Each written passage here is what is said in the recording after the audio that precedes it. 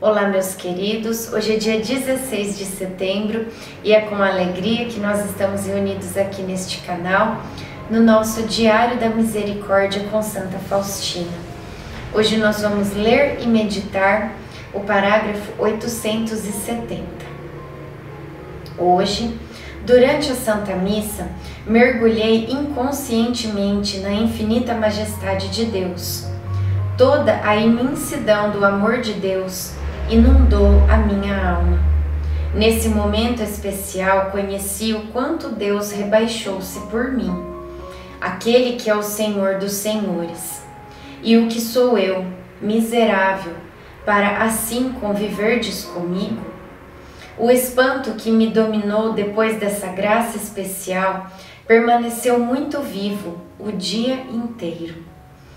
Aproveitando-me da familiaridade que o Senhor me concede, pedi-Lhe pelo mundo todo.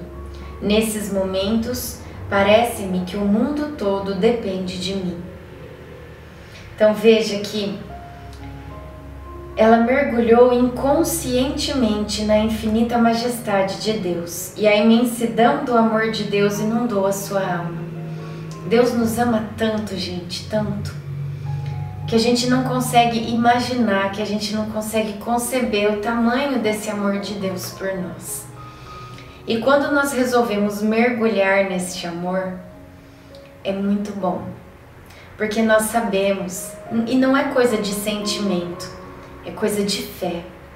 Nós sabemos, pela fé, que este amor nos protege, que este amor nos envolve, que este amor providencia tudo aquilo de que é necessário, que este amor cuida, que este amor cura, que nós possamos estar mergulhados como Santa Faustina na imensidão do amor de Deus. Jesus, eu confio em vós.